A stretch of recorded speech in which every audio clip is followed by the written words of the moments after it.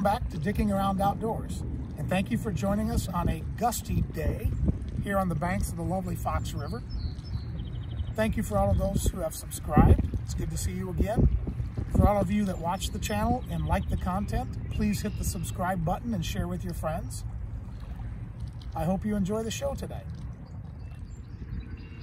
After my video comparing the different sizes of Lodge Dutch ovens, in which I extolled the virtues of the 8-inch Dutch oven for cooking cornbread, it was pointed out to me that I probably ought to make a video on cooking cornbread in the 8-inch Lodge Dutch oven. So today we're going to do just that. We're going to cook Jiffy cornbread with a twist in the 8-inch Dutch oven and show you how easy it is to use the Dutch oven and how well it bakes. Today, since we are in a county forest preserve, we've brought the Dutch oven table. As I mentioned in a previous video, we don't normally take this camping with us, but since we adhere religiously to the tread lightly and leave no trace philosophy of camping, we did want to bring it so that we weren't cooking on the ground in a county forest preserve. So when you're cooking in a Dutch oven, there are some things that you must have and other things that are nice to have. So what do I consider a must-have? Well, first, the Dutch oven. Can't cook in a Dutch oven without the Dutch oven. Second is some type of lid lifter. This happens to be the Lodge lid lifter. There are many other ones out there. Some are longer, some have a grip. You just have to decide which is best for you. I like this one, it's easy to pack. You need tongs of some sort, because you're moving hot coals back and forth onto the oven and out of the fire. You need some sort of fat for the Dutch oven. I prefer Crisco generally. You can use Pam or any other cooking spray or olive oil if you'd like. When I'm baking, I prefer to use Crisco. And then once you get past the must-haves, there are some things that are nice to have. If you're using charcoal, one very nice thing to have is a charcoal starter. This is a small Weber charcoal starter. They make two sizes. I like the smaller one for Dutch oven cooking because you're not using that many coals. Second thing is a way to start the fire. We're using wax and wood fire starters today. It's nice to have some fireproof gloves. These happen to be Kevlar gloves from Fireside Outdoors. You can use welding gloves just as easily. And something else that's nice, when you buy a Lodge Dutch oven, you actually get a Lodge camping Dutch oven. You get a copy of the Camp Dutch Oven Cooking 101 book from Lodge. And it talks about the history of the Dutch ovens. It talks about how to stack the coals. It gives you some recipes and that sort of thing. But one of the things I really like is it also gives you a chart that lists the various sizes of ovens and the number of coals that you need to reach specific temperatures. So it's a handy little guide to have. I don't know if the other Dutch oven companies provide a book like this, but this is a really helpful starter's guide.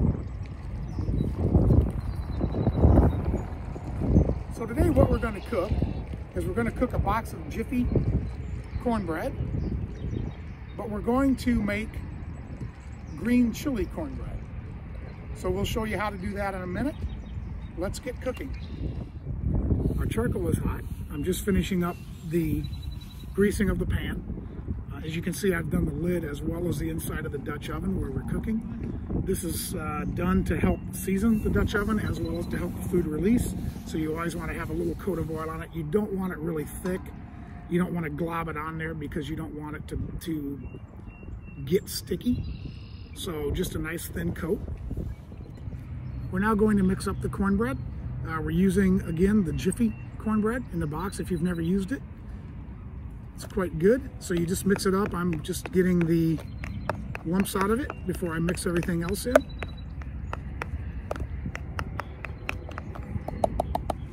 So the normal mix for Jiffy is the mix, 1 egg,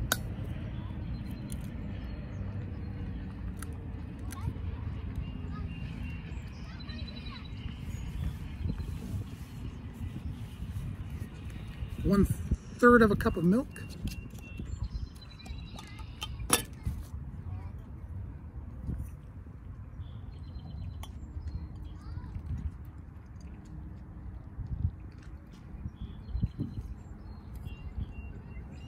Measure twice, cut once.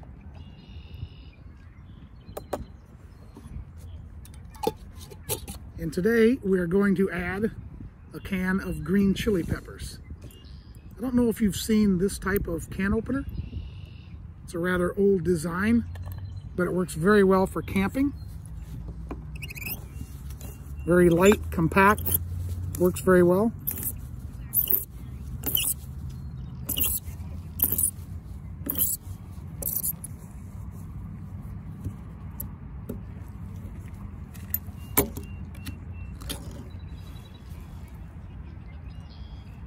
This is a 4.5 ounce can. Normally we purchase the 4 ounce cans.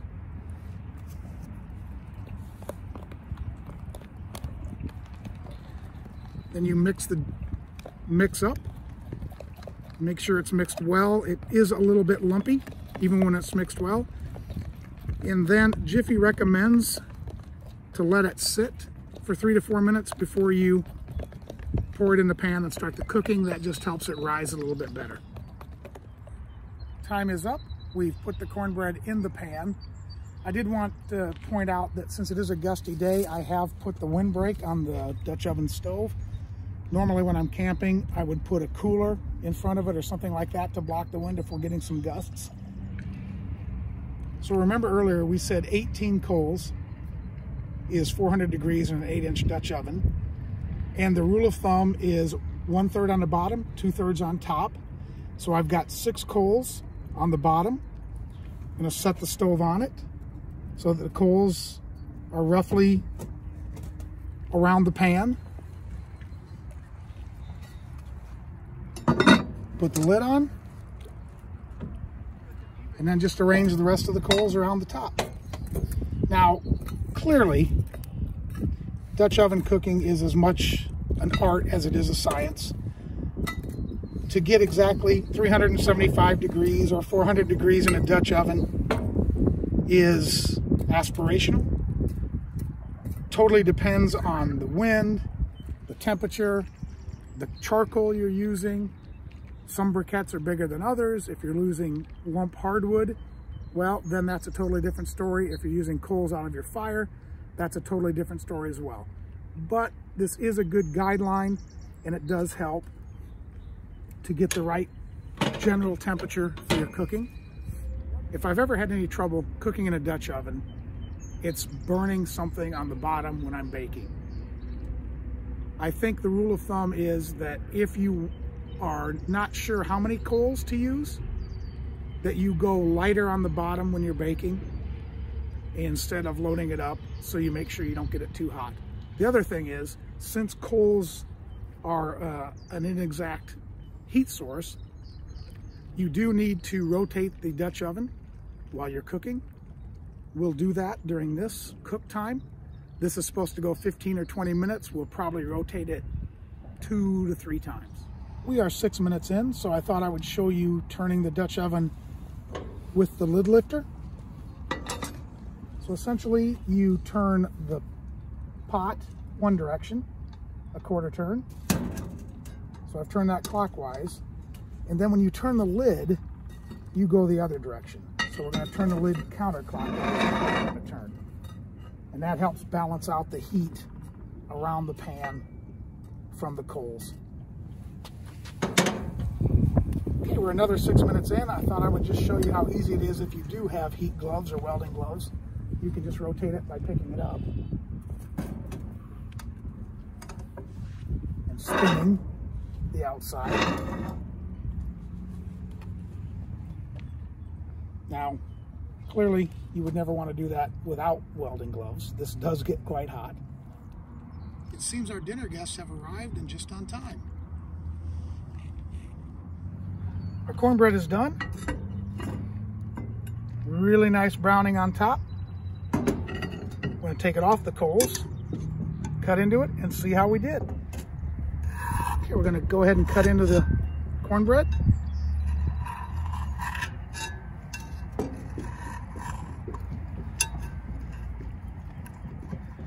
Looks like shamrock cornbread because of the green peppers.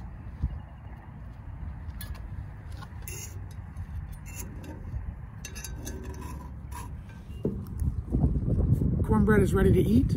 Traditionally, I like to eat my cornbread with maple syrup. Today we're using maple syrup from B&E Trees in Wisconsin. What I found with the green chili cornbread is that if you use a really dark maple syrup, it sort of overpowers the chilies, but if you use a nice light maple syrup, like they're bright, it lets the chilies shine through. And there you have it. Green chili cornbread from a Dutch oven.